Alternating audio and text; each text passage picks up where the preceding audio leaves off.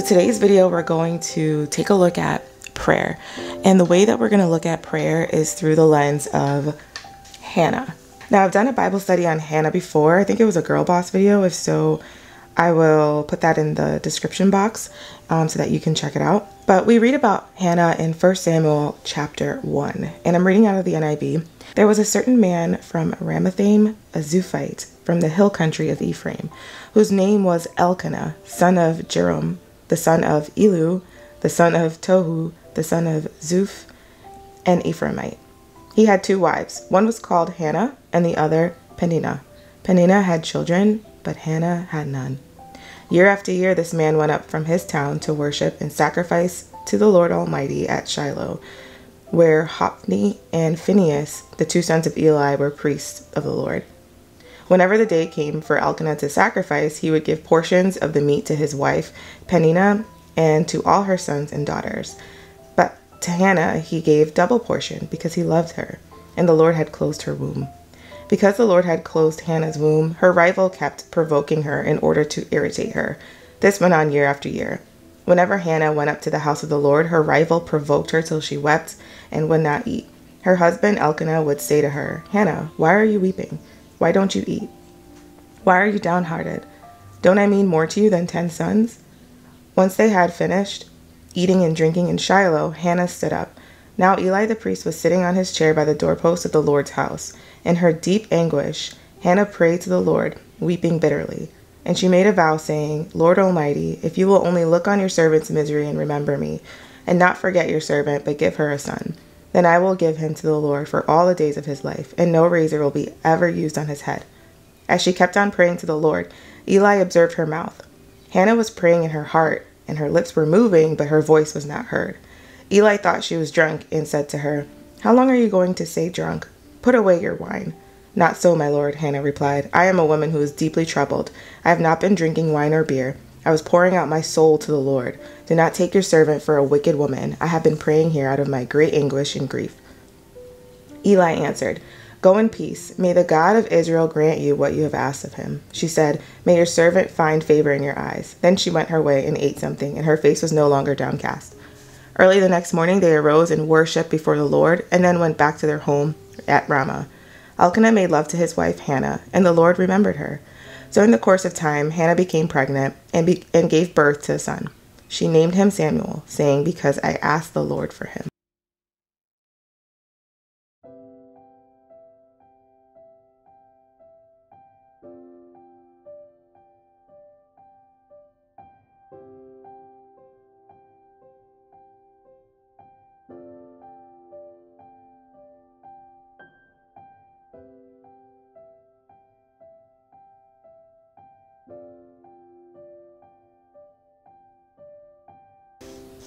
So when we start off, we meet Hannah and we learn about her story, and it's pretty sad, especially when you take a look at the context of how important it was to have children at this time. Being barren and not able to have children is, of course, something that women struggle with today, and it's really sad if you're wanting to have a child and you're unable to. And back then, even more so, it was you were, kind of like a social outcast, I guess, for a lack of a better word. I don't know, I'm losing the word that I want to say, but back then it was a huge deal because society really thrived on being able to have children. And actually, when I did a little bit of research, I found out that having two wives was actually not common then. And it was only usually done when the first wife struggled with infertility. And seeing that Hannah was listed first, if you look at verse 2, and also that Elkanah loved her dearly in verse 5, it's safe to assume that Hannah was probably Elkanah's first wife. And they tried to get pregnant. She could not get pregnant, and therefore to be able to, carry on the lineage, Elkanah had another wife. And yeah, that's the story of that. So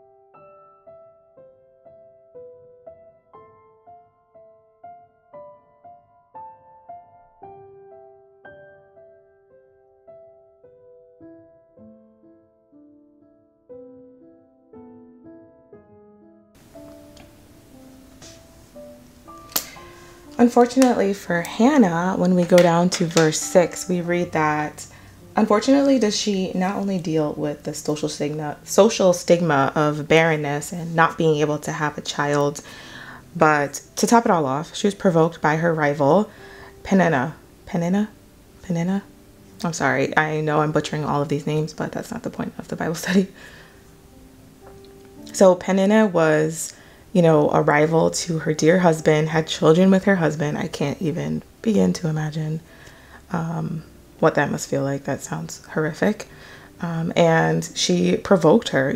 She probably said things like, well, I can have kids and, your husband had to have me or whatever. I can't even imagine what Peninnah said to her. But it got to the point where she cried and she wouldn't eat. So that's pretty intense. And actually, one thing that I just thought of right now is the word doesn't say anything about Hannah provoking Peninnah or retaliating in any way. And so Hannah would seek the Lord. They would all go up yearly to the house of the Lord. But there was no mention of Hannah retaliating or saying mean things to Peninnah. It sounds like Peninnah was just kind of picking on her and doing it in a way where she got no, verbal mistreatment from Hannah in return. So that's just something that I thought of, the character of Hannah.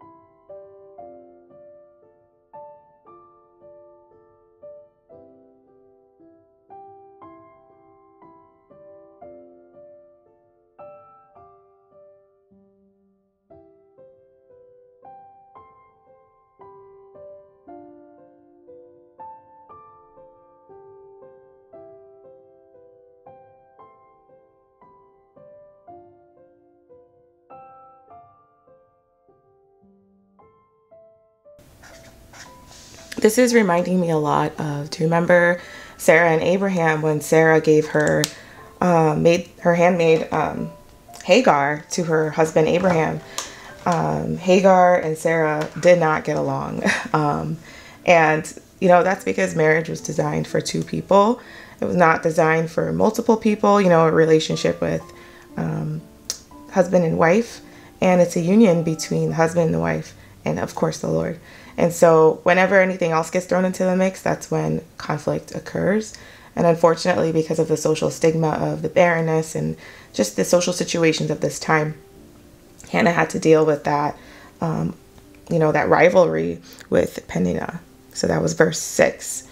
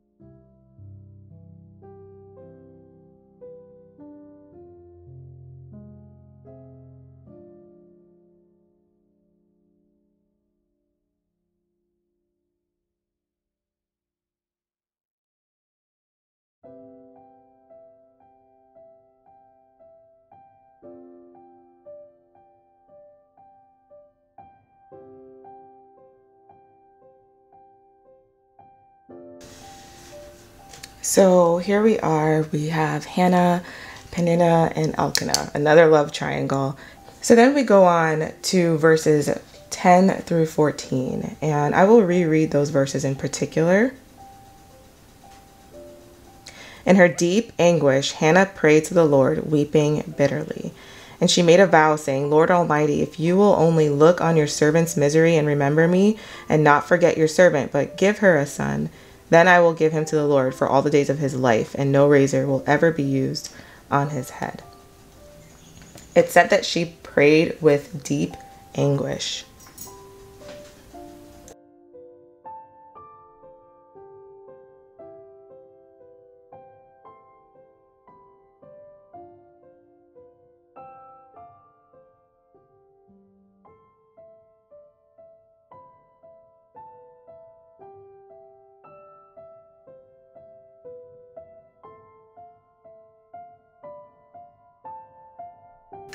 She was in pain. And she asked God to remember her. And she said, if you give me a son, I will dedicate his life to you. And that's really what we should be doing, whenever God provides. Any good and perfect thing comes from above, any type of goodness. Even the little things, like the other day I'm sorry, I keep kicking the camera. The other day I was driving and I got to a place and the parking lot was full and someone pulled out and I got a really good parking spot. And I just said, thank you, Lord, because it sounds silly. It sounds minute, but every good thing comes from God. And so whenever we have something good, we should thank him and also bless others, pay it forward. And she was so anxiously wanting a son so deeply that she told God, I will commit his entire life back to you, God. You give me this blessing and I will give it right back to you for your glory and your service.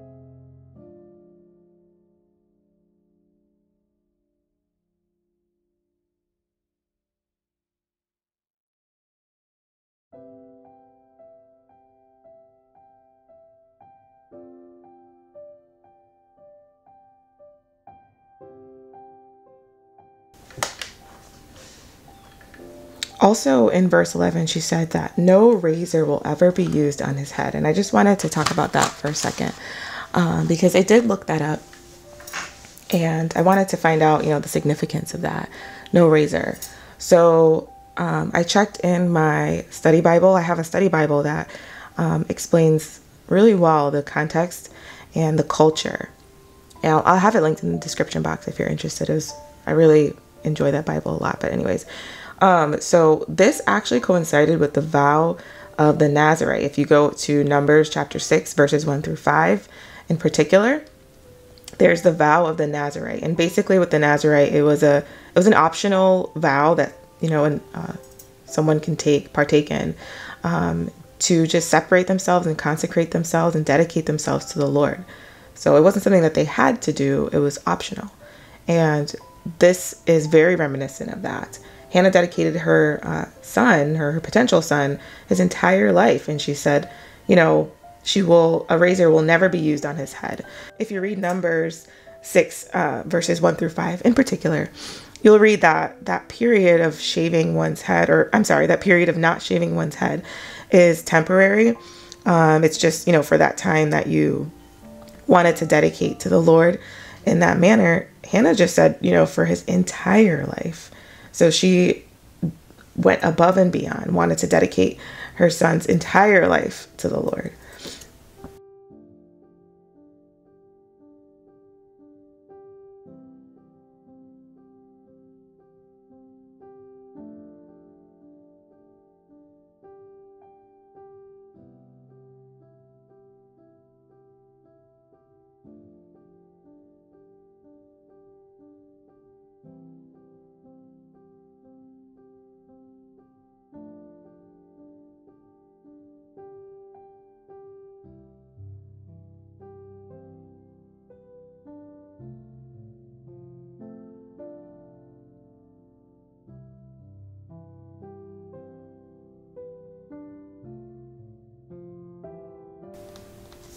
So she didn't just say, for the first 5 years or, for how many years. She said, no razor will ever be used on his head.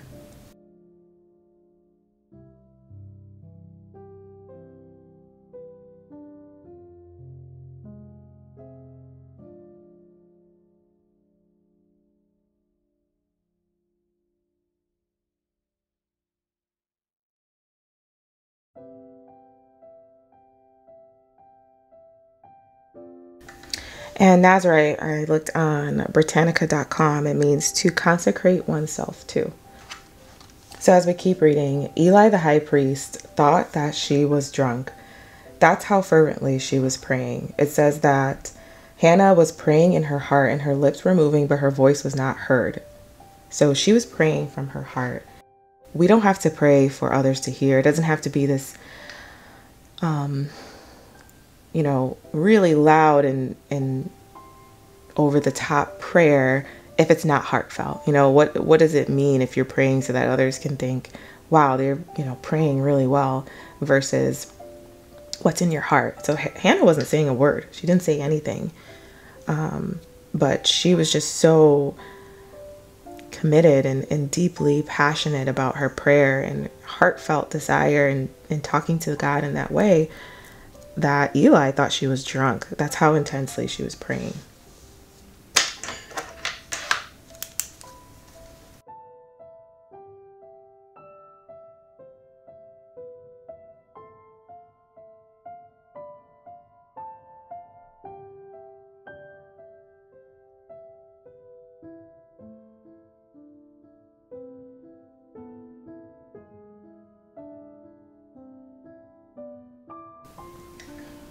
I am not a huge fan of these gel pens. I remember I showed them in another video, but if anyone has any suggestions of really smooth colored gel pens, I don't know, maybe I'm just very picky, but just let me know in the comments because I'm more than happy to try them out. Hannah dedicated her son to the Lord, and she used the Nazarite vow, but to like the highest extent. Instead of saying, I will do all of these things that's found in Numbers chapter 6, for a period of time, she said that no razor will touch his head for his life. So she dedicated her child's entire life to the Lord. She went above and beyond. She really dedicated her son to the Lord. And then she was praying so intensely that Eli, the high priest, thought she was drunk. Hannah prayed fervently from the heart. She didn't care how she looked. She only focused on God. And that just made me reflect on my prayer life. Yes, I pray, but I think that it's super important to really write down the prayer. At least for me, write it down and continuously pray for it. And praying for others too. Just really praying for others. They have no idea I'm thinking about that or praying for them. But it doesn't matter. God knows and God hears and he sees. And it's important to look at Hannah and how dedicated she was to praying. I mean, it said year after year she went up to the house of the Lord. So she was still praying even though she saw nothing. She didn't get her answered prayer yet. And I'm not saying that if you do what Hannah did, you will get your prayer for sure. Your prayers will always be answered because we live in a very sad world because sin entered the world. And I do want to just touch on too, now that I'm bringing that up, God, it says that God closed her womb. And I looked that up as well. And it said, back then, that's all they thought, when something like that happened, they thought it was because, God did it. When truly man brought sadness and sickness and, barrenness into the world through our sin and disobedience, the first sin. And so, God is the author of life, and his word says that, we should be fruitful. And that necessarily does not always mean with children, but children are included in that. And so God didn't close her womb. It was because sin had entered the world. That's why she was barren. And so I don't know what you're struggling with, whoever's listening to this. And I don't know if you're going through a hard time and you're just kind of wondering why God did that to you. But I'm so sorry, if whatever you're going through, and just know that God loves you and he doesn't want any of this sadness and pain and suffering into the world. But it did enter the world, unfortunately, through the sin of man. And so, God only wants restoration and love and happiness and joy.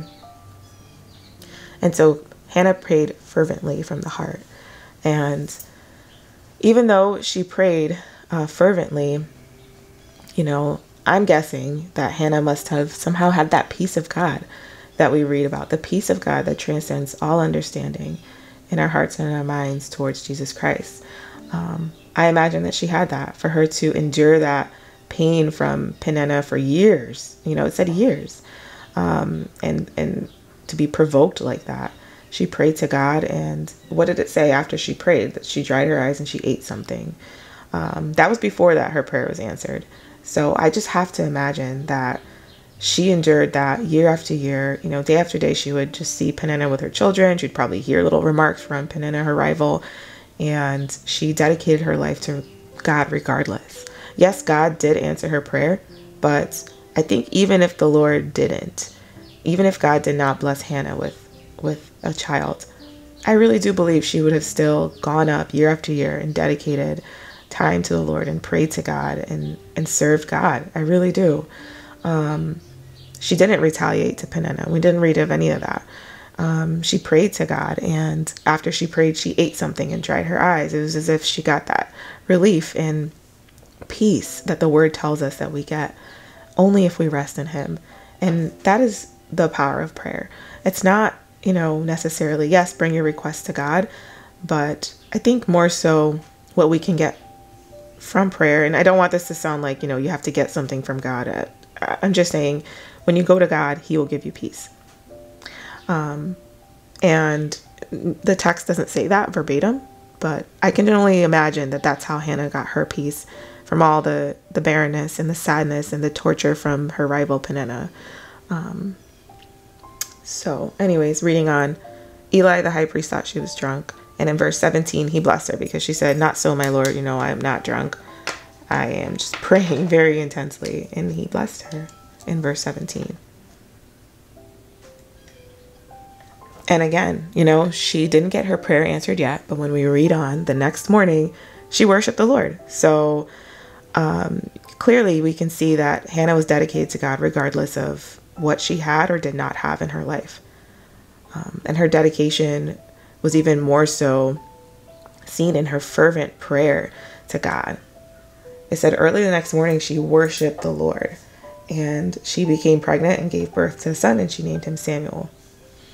And when he was 3, around the age of 3, in verse 28, we read that she brought him up to the house of the Lord, and she did exactly what she said she would do. She dedicated him to God.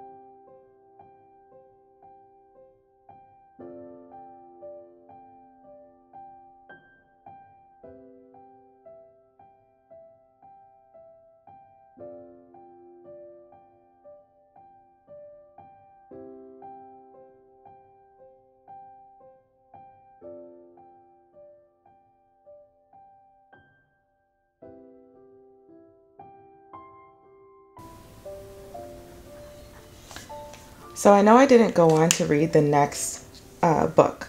However, if you go on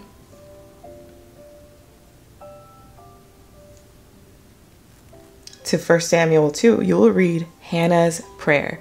She prayed before God answered. She went up, worshiped God, and sacrificed to the Lord year after year. She dedicated her life to God. She worshiped him despite her lack. She still worshiped God. And then after he answered her prayer, what did she do? She thanked. She rejoiced. If you read 1 Samuel chapter 2, verses 1 through 10, she thanked the Lord for answered prayer. This is also something that I need to do more often. I know a few weeks ago I got really sick, and I just could not wait to feel better so that I can go on a walk and just not feel like I had to lay in bed all day. And I just prayed and I asked God, Lord, please help me get better. And he did. And then I kind of just forgot all about it, took it for granted, and went back living my normal life. And so there's so much value in stopping and thanking God for what he has provided.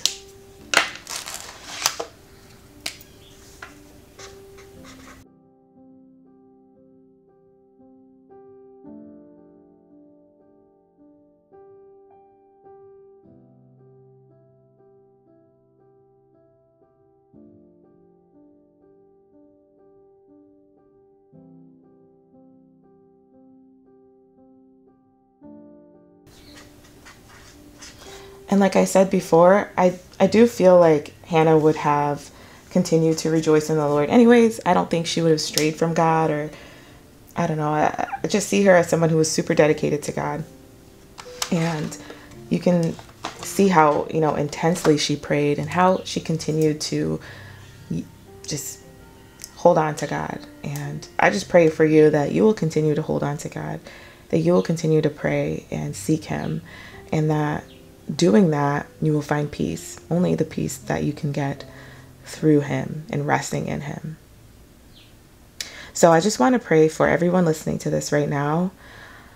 God, I thank you for this platform. I thank you that there's a way that we can all connect and pray for each other and learn more about your word. God, I thank you for giving us that peace that we can only find in you.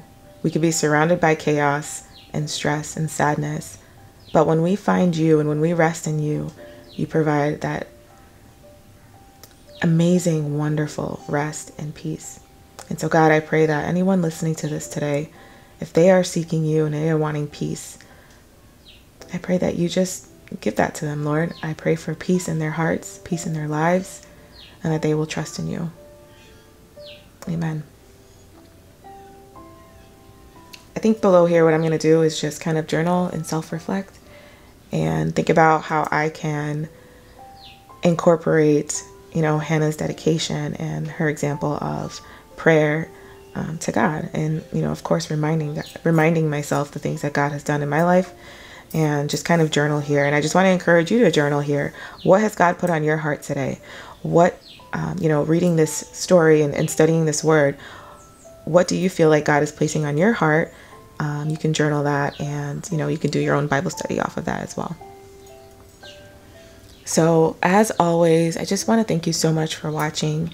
Please subscribe and turn on your notifications. I never say that, but turn it on because, you never know. I want to start doing bonus videos randomly. And so you never know. So turn on your notifications. I post a new Bible study video on Wednesdays and Fridays at 7 a.m. Eastern Standard Time. And I can't wait to study the Bible with you again. Bye.